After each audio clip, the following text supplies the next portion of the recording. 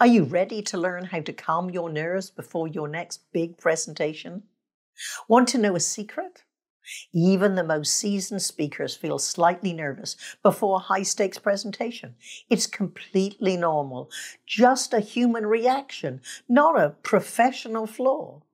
So how can you transform that nervous energy into a presentation that captivates your audience?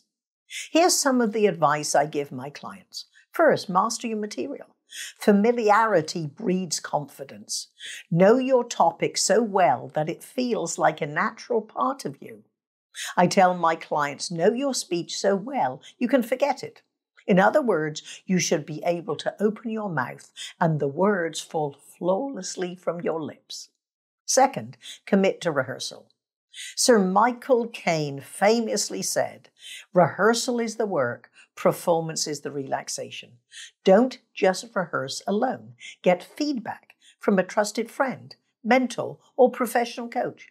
Rehearsing in front of others builds your confidence, helps you refine your message, and allows you to receive positive feedback. 3, let's talk about breathing. Deep breathing is a powerful tool for staying grounded. I take a few deep breaths before stepping in front of a live audience or logging into a virtual session. Trust me, it works wonders to calm those nerves. Fourth, visualize success. Spend a few moments imagining your ideal outcome, seeing the audience smiling, hearing their applause, and feeling that sense of satisfaction.